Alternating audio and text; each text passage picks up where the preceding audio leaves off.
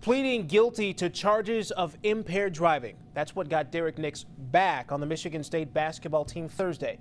Coach Tom Izzo announced he'd reinstated the senior center, who was suspended earlier this month after police say they caught him driving under the influence of marijuana. Thursday's plea deal drops that charge. Liam Martin has more. Both player and coach emotional as they address the media. There are definitely some incredible highs in this job. And there's definitely some incredible lows. You know, from this point out, I just hope to make the best decisions for me and my teammates. Derek Nix, arrested in early April for allegedly driving high, thanked his teammates for showing up and asked for forgiveness, including from Tom Izzo's son. I just want to say sorry to little Steven Izzo because, you know, that's somebody who looked up to me. You know, he was a big part of my life. Head coach Tom Izzo waxed philosophical about what he called a very difficult decision. And discipline's the greatest form of love you can show someone.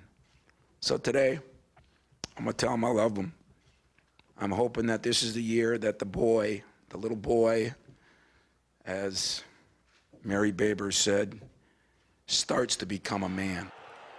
Coach Izzo said the senior center, who was supposed to be this year's captain, still could face game suspensions, depending on how he behaves going forward, and said either way, he will not be getting off easy. I'm going to definitely make life miserable for him because I want him to be successful.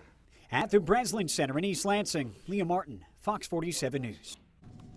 Izzo said he has made no concrete decisions about playing time for Nix, only that he's reinstated. The MSU senior will be sentenced May 11th. The maximum sentence is a $500 fine and some community service.